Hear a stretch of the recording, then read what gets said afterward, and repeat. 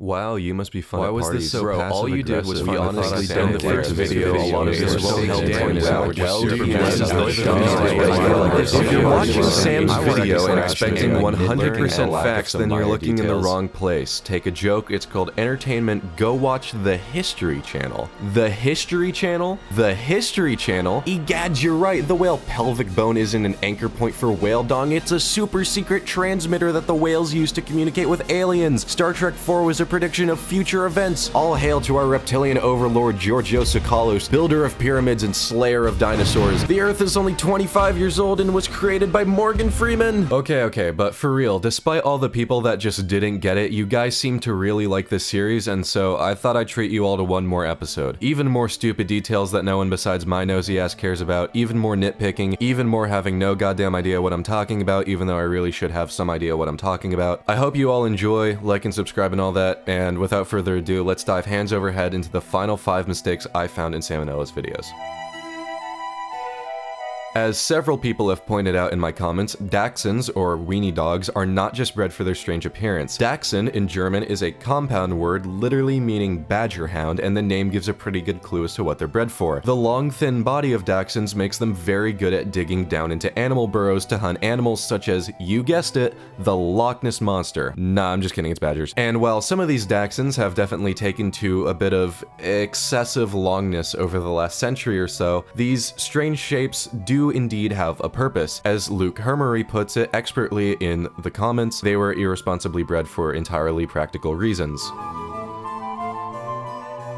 So this is kind of cheating considering the video isn't up anymore, but if you know why it got taken down, what's a gotta do to get some eel dick? Yeah, Sigmund Freud probably didn't say that. It's completely historically inaccurate. Day ruined, life over. In Why Produce Used to Suck, Sam puts the corn was bad as a list of reasons not to visit the Mayans. What I think he's implying here is that the Mayan civilization hadn't domesticated the early ancestors of corn such as teosinte yet. However, there's plenty of evidence to support that corn had not only been domesticated but was a staple of the ancient Mayan diet since as early as 2500 BC. In fact, corn was not only cultivated by the Mayans but played a pretty important role in their culture and mythology. Basically, the point is that no, the Mayans did not have bad corn, it was apparently pretty good.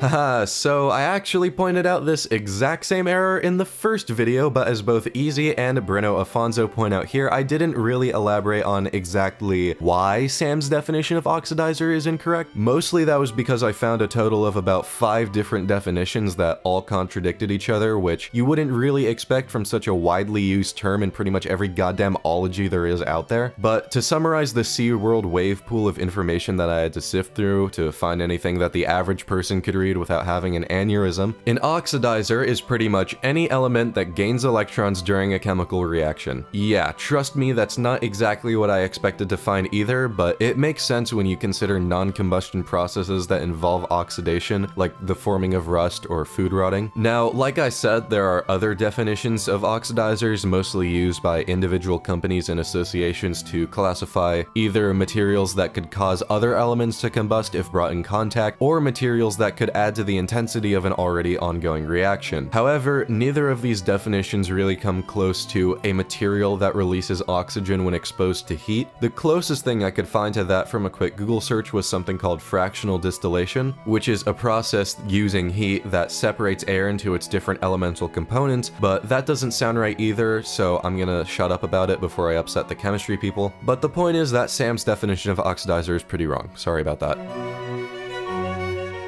Ah yes, my old nemesis, the historical misconceptions video. So one of the claims Sam makes is that Einstein never failed math, and that it was probably made up as a story to make kids who were actually failing math feel better about themselves. While it's true that Einstein never failed math specifically, there are several very real events in Einstein's life that serve as more than enough feed for the cow of misinformation to grow. While he did get good enough grades, Einstein fucking hated school as he strongly disagreed with the teaching methods used, probably because he had an acute case of big brain and was bored of being light years ahead of his classmates. He also failed the entrance exam for the Swiss Federal Polytechnic School on his first try, doing just fine in the math and physics section naturally, but failing in well, kind of everything else. He did end up going to the school only about a year later though, so yeah, well, that was over quickly. I guess that's it for this video. This is 100% gonna be the last episode of the series as related to Salmonella, but I did just promise a subscriber to do a mistakes episode on internet historians, so I hope I don't regret that. Anyways, if you enjoyed the video and want to see more content like this in the future, consider subscribing and turning on notifications. Also, make sure to check out my subreddit. I post video thumbnails there before the video comes out, and just post memes and have a good time talking to you guys in general. So be sure to check that link out in the description. Anyways, until next time, my name is Sacyrus, and peace out.